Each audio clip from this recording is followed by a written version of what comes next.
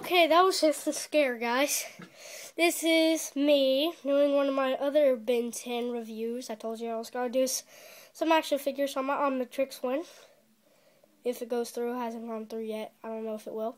Well, anyways, I am giving you Stinkfly. Yep. It's going to be a quick review because Stinkfly doesn't have much to him. Okay. This is Stinkfly, and I'm going to give you a general size review. If you watched my Omnitrix review, it's like that to it. So yeah. Stinkfly there. That's him.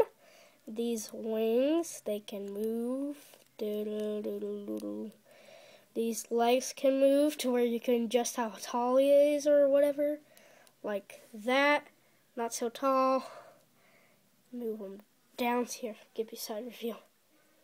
See. Move him like that. He's pretty tall.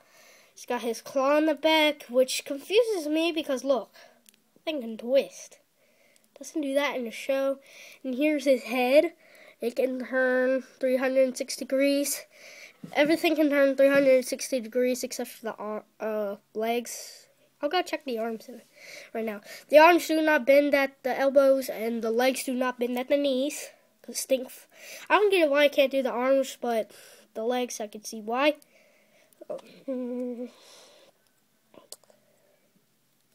Yeah, the arms can go 360 degrees if the legs are in a certain area. See. Anyways, so that is Stinkfly. Not a very long review. I hope you enjoyed it.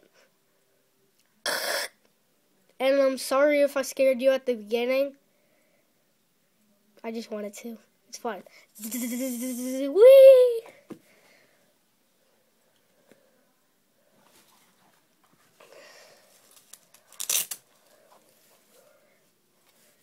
And just one more thing I have to tell you.